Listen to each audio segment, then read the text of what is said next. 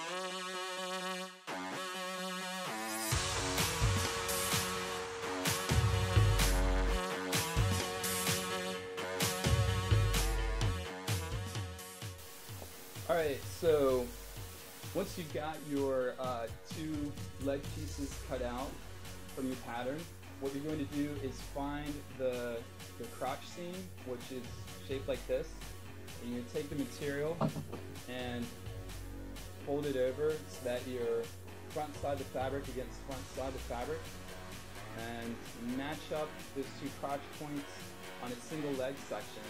And what you're going to do is sew that leg seam straight on down for the left leg and for the right leg. So you've got your other leg piece here. Again, find that crotch point right there where the material goes like this, where the pattern goes like that. And then match it up with the crotch point on the other side, front side, and we're going to sew that on down. We're going to sew that leg seam on each leg piece. That's next. Let's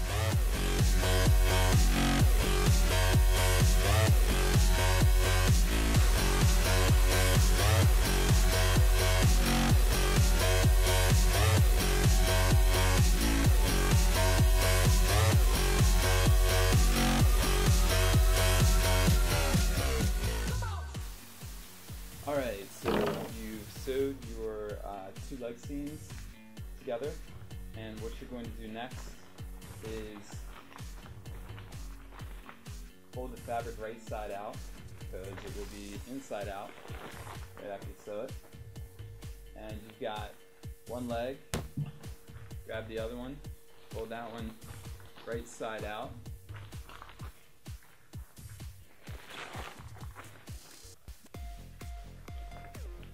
Alright, and what you're going to do next is match up front to front, rear to rear.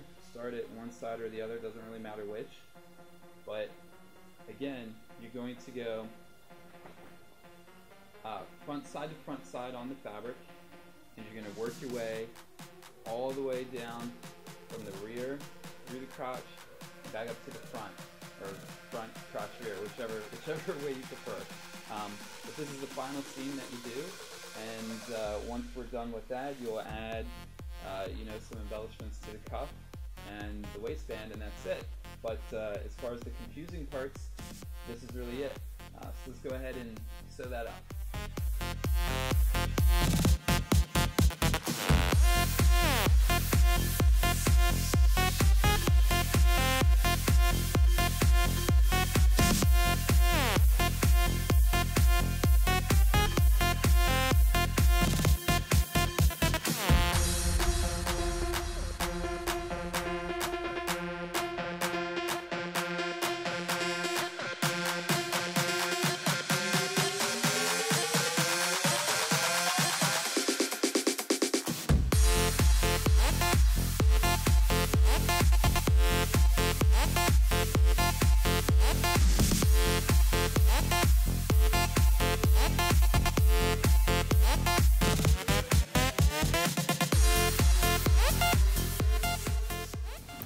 Alright, so we've got our legging 90% done now. We've done the inner leg seam here on the left leg.